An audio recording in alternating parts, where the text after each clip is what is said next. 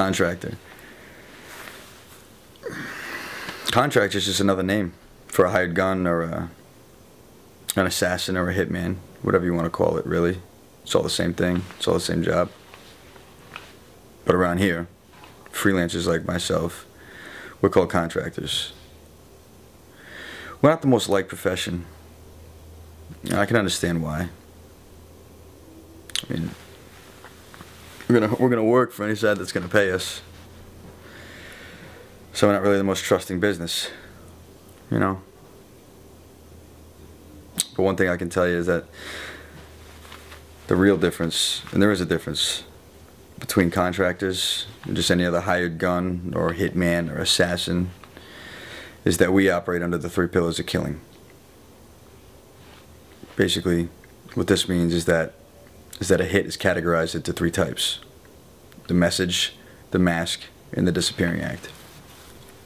The message is violent, rough, gruesome,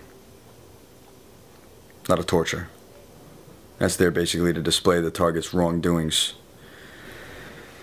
And then you get the mask. The mask, which is basically a hit or a death manufactured into something entirely different. Something like an accident or a suicide or even a murder perpetrated by a coworker, family member, friend, spouse, whoever. And then the disappearing act, finally, is basically just getting rid of the target, disposing of the target, leaving no trace or no evidence that this event even happened. Boom. It's 1, 2, 3. That's what the so-called professionals are operating on nowadays, you know. I guess you could call it the new standard. What can I say? Strange society.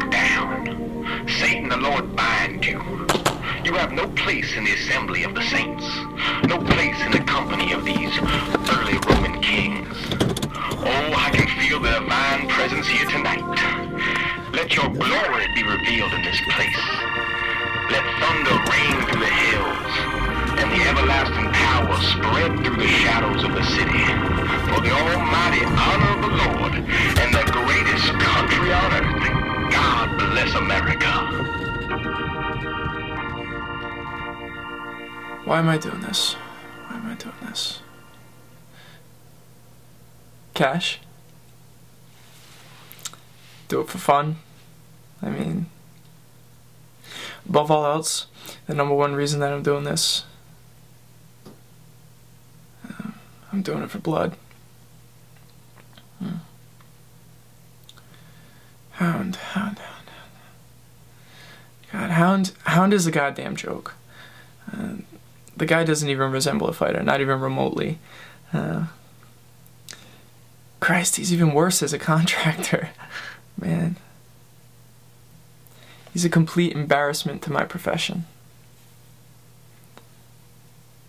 And you know what the fucking worst part about it is? In certain circles, they're starting to compare me and Hound, you know? Like we're equals.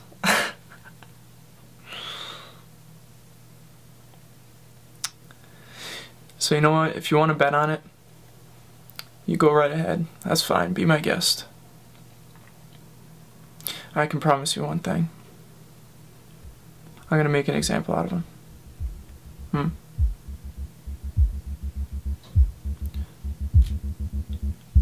I'm going to bleed him.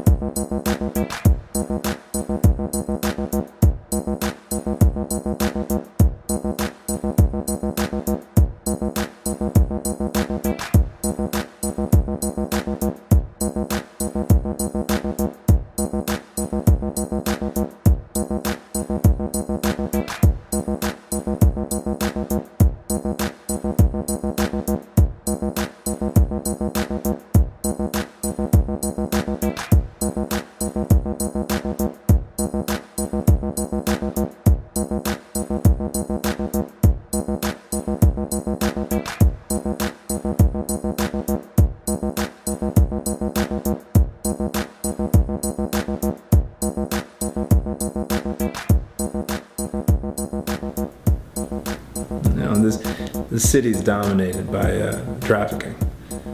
So the law of the city ain't exactly the law of justice. It's a law of business. That's moving drugs, guns, booze, people. You know, these families and syndicates, they got some smart guys running them. The trick is to find something that they all need, something that's never going away. You know, and the one thing you can count on, I mean like the one thing you can always count on, there's always going to be a need for killing. But with contractors being such hated things, they can be hard to operate freely. For example, in certain areas, a hired gun is killed on sight just to ease tensions.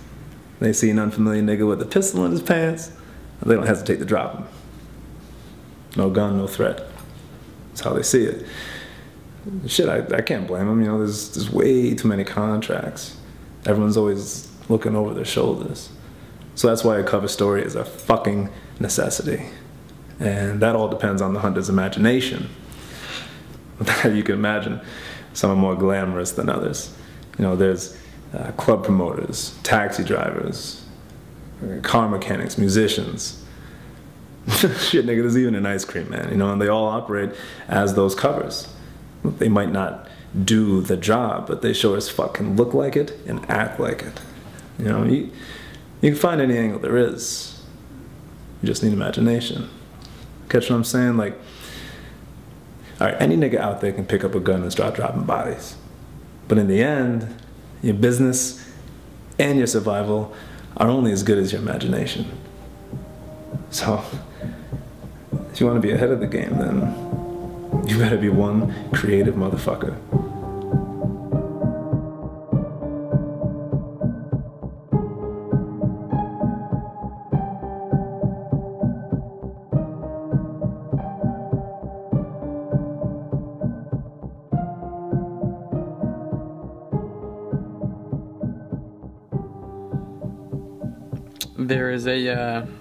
There's a big misconception to this whole thing, okay? It's not what people think it is. It's actually nothing like it. Because people, like, they have this way of making something into more than what it actually is, you know? Like they want it to be more exciting or more dramatic. I mean, that's just what the mind does. The mind has a tendency of doing that. And I can guarantee whatever you're thinking right now is a lot more action-packed. And, I mean, why wouldn't it be, you know? I mean, think about it. Like, in the movies and shit, they make everything seem so easy. Like, I can't shoot the tires out of a moving vehicle. It's just not gonna happen, okay? I'm not gonna do any dumb cop movie bullshit. I'm a great shot. I mean, I don't doubt that I could probably do that, but I'm not gonna risk it. What I'd rather do is find out where you're sleeping and, you know, not have to break a sweat to do my job. What was I saying? Yeah. Nothing is what you think it is. I once heard contractors described as judgment. You know, I mean, it's a great light to put us under, but it could not be further from the truth. You know, the old timers, they passed the sentence, you know, we just carry it out.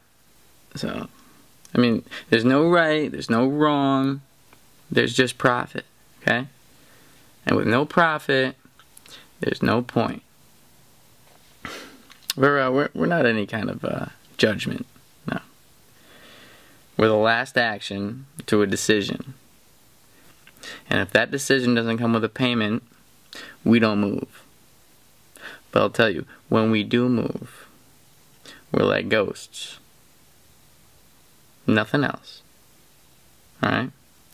To everyone in the city, we don't eat, we don't sleep. We just carry out the mission. See, I'm not connected to anything, so I could vanish like I was never here, you know? Life is pretty easy for me. I'm a very, very simple man, okay? It doesn't take much to make me happy, just a box of bullets and an envelope full of cash.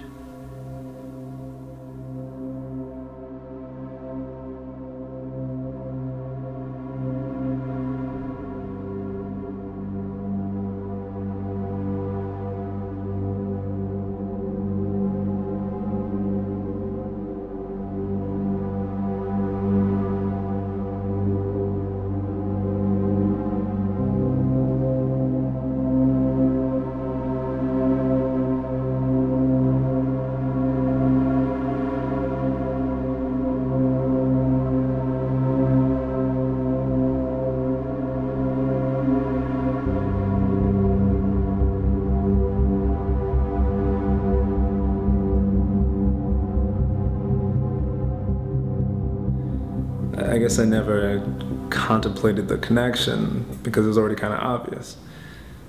we're very talented at what we do. We all just have very different styles. You know, we're different musicians. I mean, I've met all sorts of contractors, and although we may be vastly fucking different in style, I think we understand the hunt in the same way. I think we know exactly what the real hunt is and how it feels in our bones. You know, the electricity it puts in our bodies. You know, everything moves with this unparalleled precision, you know. Everything's faster than fucking lightning, but to us, it's not fast enough. It can't catch up to us. There's no fog. There's no confusion, no chaos. It's just clear. It's like having lightning run through you. Fucking running through your legs, moving down your arms, into your hands, fingertips. Between the 12th and 13th century, there were these assassins for the Persian Empire called Hashishin.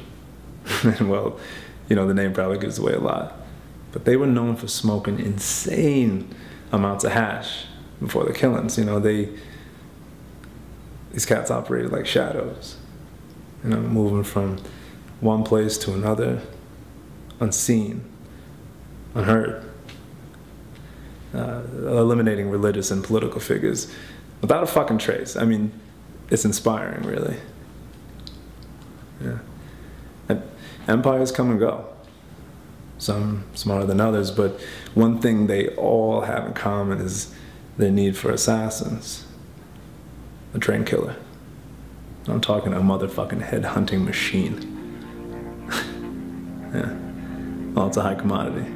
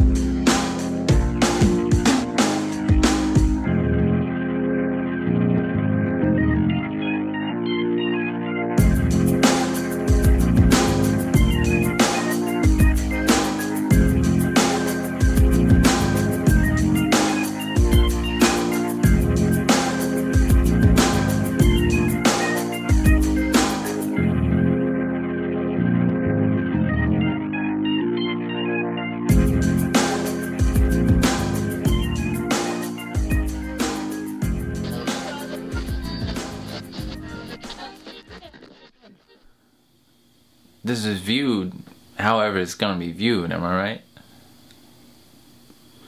I mean, a lot of people don't like our line of work. I think the only people that actually like us are the ones that can joke around. I mean, really joke around.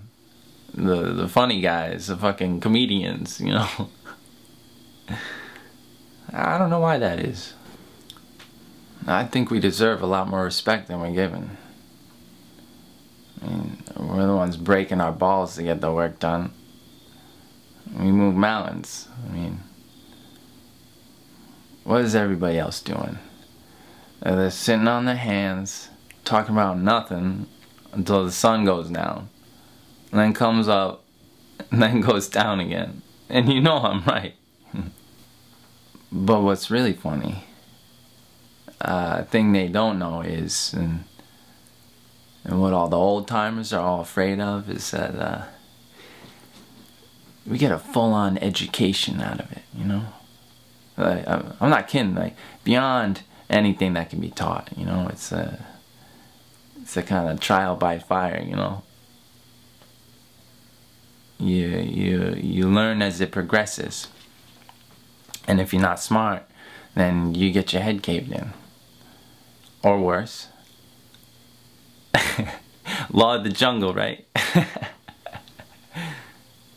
But I have passion for it, you know? I feel complete enlightenment through the chase. And or maybe not just the chase, but the victory that goes with it. You know, to do what you love is a very rare thing nowadays, and I don't think a day goes by where I'm not fucking smiling. If you see me, I'm usually grinning. You know, I'm allowed to be myself.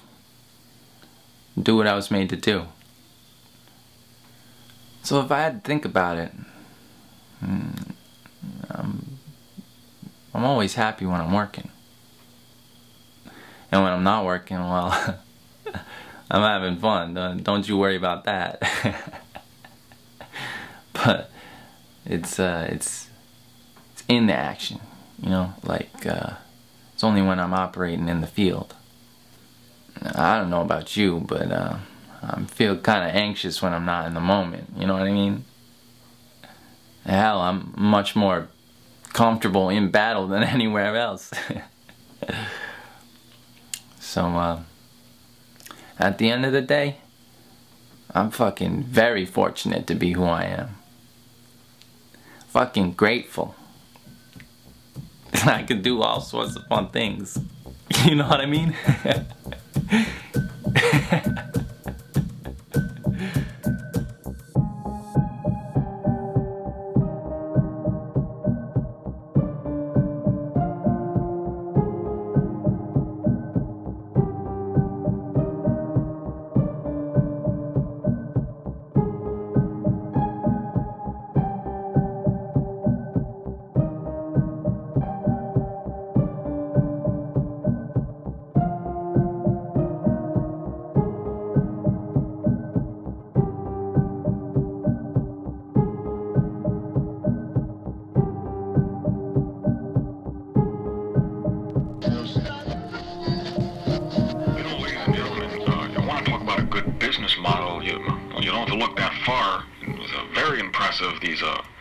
These major families like the Badens, the Calabreses, and Morellos, waging war over various ports used for smuggling their cargo through the state and to their customers.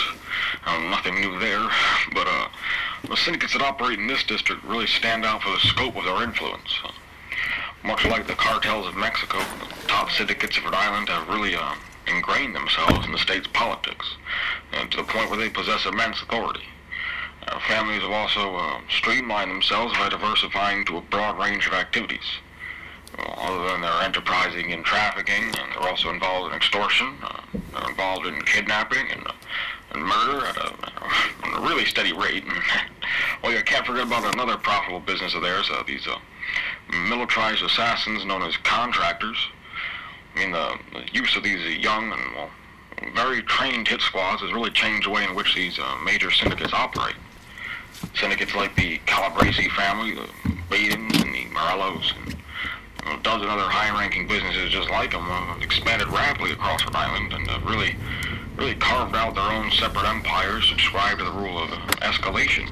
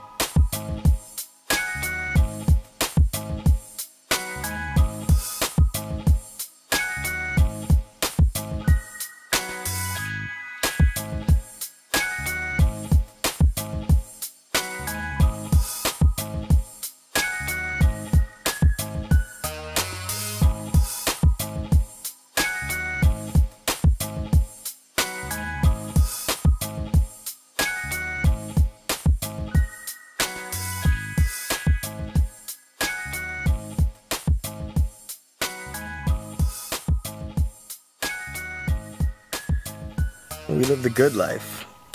I think we live faster than most people. I mean, that's why we like to have fun. I mean, contractors, they see and do the heavy work. shadow work. I'm a regular shadow walking, snake charming motherfucker. I mean, I've seen and done enough things to know that living the good life, or what some people call the material life, well, I don't know how else to put it, it's our reward, you know? I mean, we want the best of everything. We deserve it. Everything that I own, I earned it. I earned it through my talent. Sure, contractors don't have the best reputation. People see us as backstabbers, cutthroats. We're the men without honor. And that's why we enjoy what we can. There's other upsides, though.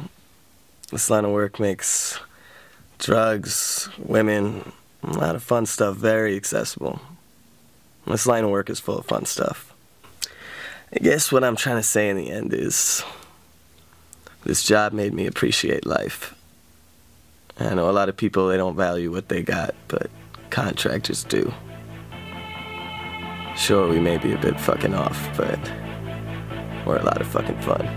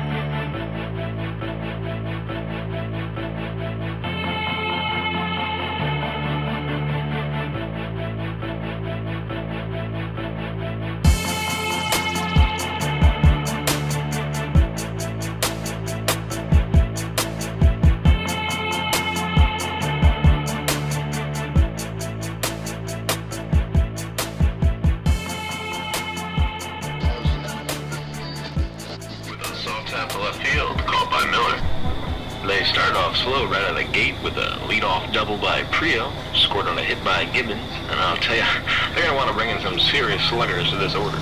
Gomez at second, Maurice at third. Could close a strong lead.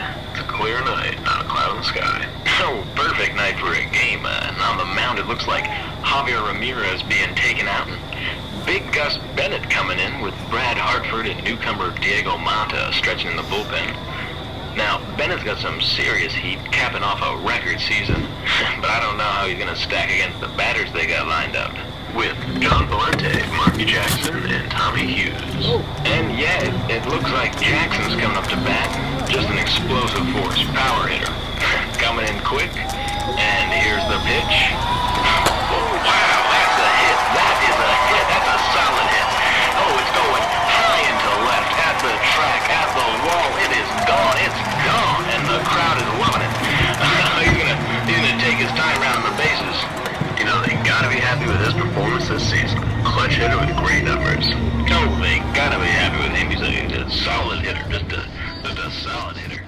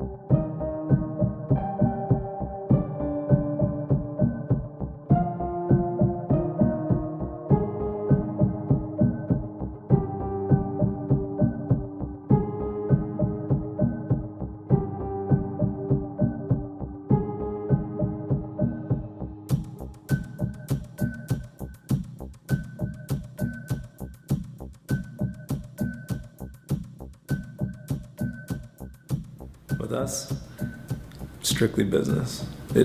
It's always just business. I mean, that should be clear. There's no bad blood, no vendettas, no worries. You know, contractors are probably the only ones in the business without a reason to complain. Shit, nigga, war is great for us. More blood, more money. See, because we profit from conflict, and to tell you the truth, you ain't gotta be in a war to find conflict. It exists everywhere. This place is perfect for it. I fucking love it. We're not involved, we're not connected, we get a name, what needs to be done, we just smooth things out. No, there's no room for emotion. I mean, the machine works way too good the way it is. No need to go changing anything. It's funny though, you know, you gotta keep things light. And I mean, I guess what I'm saying is, you know, enjoy everything you can. Don't get bent out of shape about anything, you know. I mean, sure, get your hands dirty, but it's plain and simple. It's, you gotta be ambitious. Take some chances. Fortune favors the bold. There's something I learned. It really fucking does.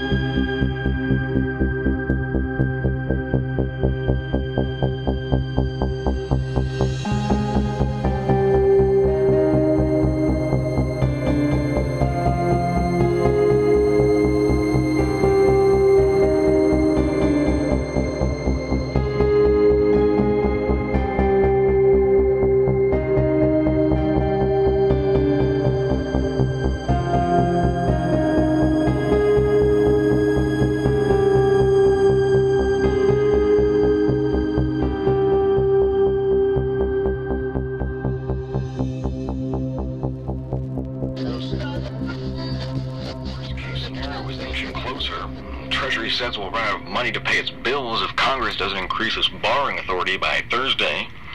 That includes paying interest and principal on already issued U.S. Treasuries. Considered to be one of the most secure financial bets, however, default would cast doubt on the value of those assets and throw the global financial system further into chaos, reintroducing bank failures, private defaults, and massive layoffs. Still, the business world isn't entirely unprepared. Big U.S. companies have begun hoarding cash since the financial crisis for fear of another credit crunch, and financial regulators, major banks, and mutual funds have moved to shore up their defenses. Our current financial crisis is the worst the world has seen since the Great Depression, but that doesn't mean it won't be dealt with. It is in no way out of our control, and it will be handled with the utmost professionalism. Our financial system is wounded, our confidence has been shaken, but order will be asserted. Decisive actions will be taken to stabilize our economy. These actions will be a swift and necessary precaution to assure the market and its investors. I can assure you, America has the hardest working infrastructure, which has always proven its resilience time and time again.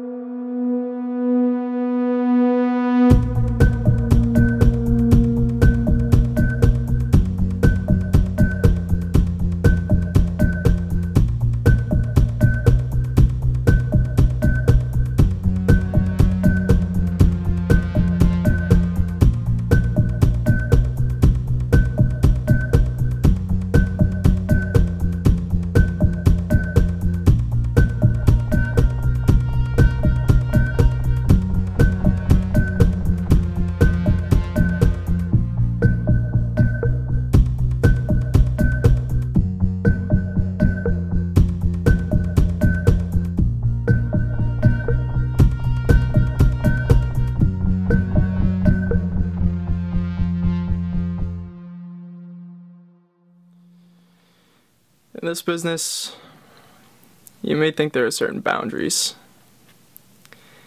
certain morals to be upheld, honors to go untarnished. I can tell you right now that there is no limit to what we can do. And with no limits, your imagination can run pretty wild. So, if you think there are some things that just can't be done, some places where no one should go, then you need to find a new line of work, because this whole thing, this house of cards, it's held together by blood. Sooner or later, whether you like it or not, you're gonna come to a standstill. Yeah. Before you can think, before you can even comprehend what's happened, a decision's gonna be made. You'll either rise or fall. And if you're not ready, if you're not faster than the next guy, well, I can guarantee you, when it all comes down, you're gonna feel nothing but heat. And in a flash, your whole life and everything in it will disappear like it never existed.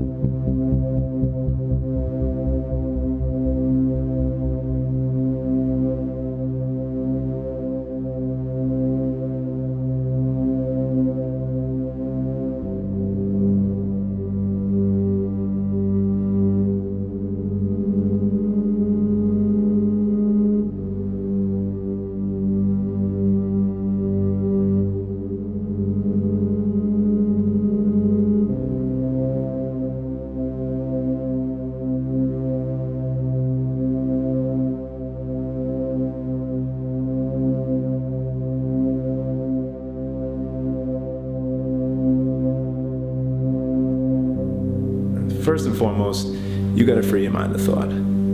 Sounds easy, but I mean you have to eliminate the entire concept of thought. Thinking's only gonna slow you down and restrict the fluidity of action and reaction. You know, if your thought process, if you're locked into this tactical, formulaic plan, then your opponent's gonna win every single time. All right, Nick, I'll cue in on a little secret here. The best fighter will always be the one who transcends. Catch what I'm saying? Like, you know, there's this general misconception in the fighter's mentality, which is the belief of planned conflict, of orchestrated combat. But the art of fighting is fucking cemented in chaos. Its whole entire essence was born in mayhem, crafted in confusion. You know, in battle, you gotta exist in the unpredictable. You know, you exist in this this mindset. When you're locked in, you're fluent and unparalleled. You know, in this perfect state of consciousness, because you're not thinking. You're not thinking anything. You're just completely aware of everything around you. And to be in it, or to see it happen, it's a beautiful thing.